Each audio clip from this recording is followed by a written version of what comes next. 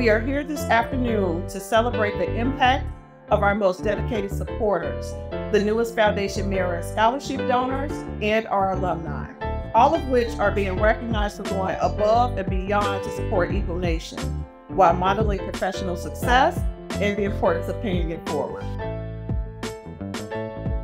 To our donors, it is important that you know the investment you've made in our students enables them to persevere, to thrive, and to be successful. Your gift has changed lives. To our students, you have the opportunity to achieve your goals and to go on and demonstrate what Coppin has poured into you. Know that you represent the people who have supported you through your journey. Your presence, leadership, and advocacy is the lifeblood of Coppin State University.